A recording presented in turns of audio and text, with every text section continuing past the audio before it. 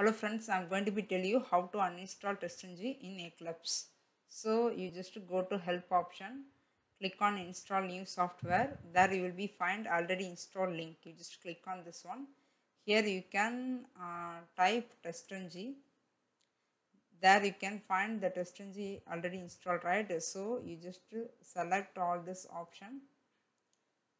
You just click on uninstall.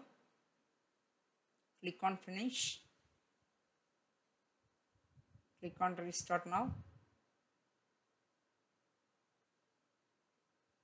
So after restarting Eclipse, you can find that TestNG successfully uninstalled. I just to tell you how to confirm that one also. So you just go to help, install new software. Again, you have to click on this link. There you can type TestNG. See, there is no software available under this installed software category. So based on that, you just get confirmed that TestNG successfully uninstalled. Okay. Thank you guys.